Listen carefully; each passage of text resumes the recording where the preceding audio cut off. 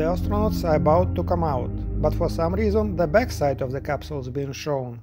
The angle changes, and we see that an astronaut is already sitting at the hatch edge.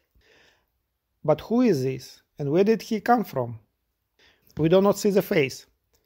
The host assumes that this is the spacecraft commander, Michael Hopkins, but due to the poorly chosen angle, we cannot confirm this. I think that's Mike Hopkins, the commander. He's very excited. Feeling pretty good after 6 months in space. 6 months in zero gravity, but for some reason he gets to his feet and takes 2 steps.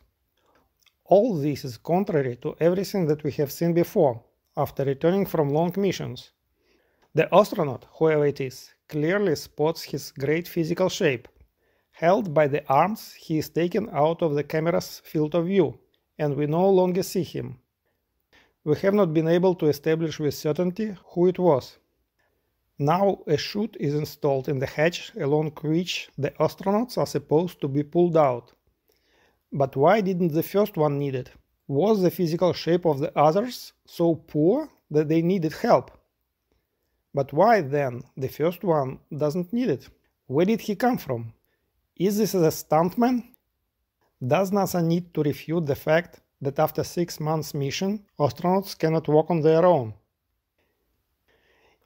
Is this necessary to justify their 50-year-old videos when, not knowing the first thing about adverse effect of zero-G on human body, they showed astronauts walking after the missions, while now we know that this is impossible? The extraction of the rest of the crew is not shown, which caused dissatisfaction and misunderstanding in the comments section of the video. Hosts don't have the video feed either. We have heard that Shannon Walker is now outside of the Crew Dragon Resilience capsule.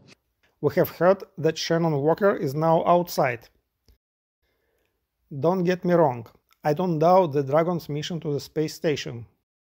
What I think is that NASA is trying to conceal the fact that 50 years ago they were not able to send a man even to low Earth orbit, and the very first American reached the Earth orbit on April 12, 1981.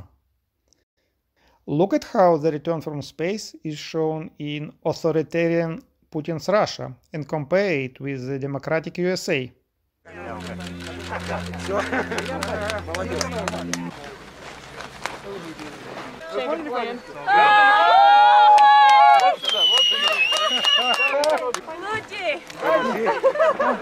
Помаши ручкой.